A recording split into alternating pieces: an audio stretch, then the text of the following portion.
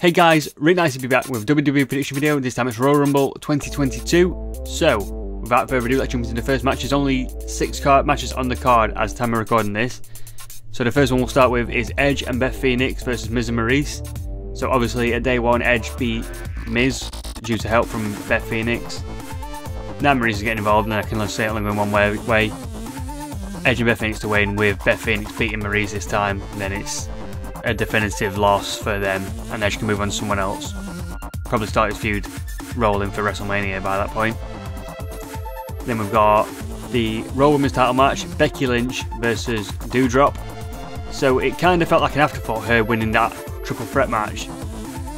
I felt like it was set up for Bianca Belair, which I think that's what they're leading to at WrestleMania. So I'm going to go with Becky Lynch to retain, probably to fight Bianca Belair at WrestleMania one way or another. And then we've got the Universal Championship match. We've got Roman Reigns taking on Seth Rollins. People are reading too much into this. Seth Rollins is still on Raw, so I'm not having this. Roman Reigns to win.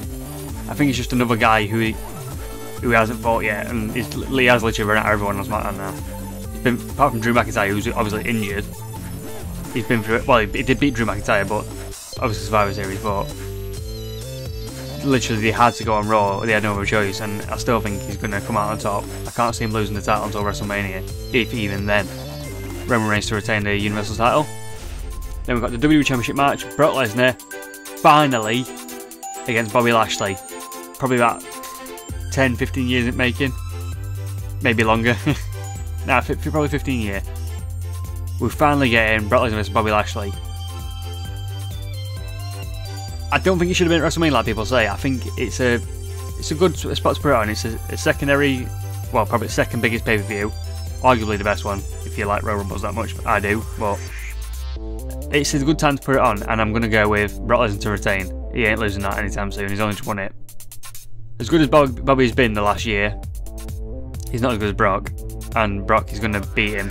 It should be a good match, but I think it'll be a clean victory for Brock Lesnar to move on to WrestleMania. To be fair, probably Elimination Chamber. Actually, I don't know if they're doing Elimination Chamber. I've heard it's going to be in Saudi Arabia this year, but the next pay-per-view anyway. He's sticking around for quite a while. I think he's been on every week at the moment. So, when was the last time you had Brock Lesnar do that? It's a new man. Then we've got the Women's Royal Rumble match. I had no idea last week, and then the rumours started coming out, and it's got to be, hasn't it? Ronda Rousey to win the Women's Royal Rumble. Set up Ronda Rousey versus Becky Lynch at WrestleMania like we should have had years ago without Charlotte Flair. Obviously Charlotte Flair's in the match, because why would you not put your champion in the match? It worked for Brock Lesnar, isn't it? But it's not even the title on the line, that's the weird thing about it. So yeah, Ronda Rousey to win. Hopefully fight. Oh, what if they put her against Charlotte? No, don't get that out of your head. Ronda Rousey to win and fight Becky Lynch at WrestleMania. And then we've got probably the main event, the Men's Royal Rumble match. And this could go 3 or 4 different ways, depending on what happens in the WWE Championship match, whether Brock Lesnar's in the match for a start, which is the bookie's favourite at the moment. But I don't see that. It's too early to put Big E back in the title picture, I think. Never say never do it again like they did with Kofi, but not straight away. Because if he wins the Rumble and then loses at WrestleMania, it pushes him back even further. Save it for SummerSlam. I'm going to go with the man who should win it before he retires, and therefore needs to win it soon. AJ Styles.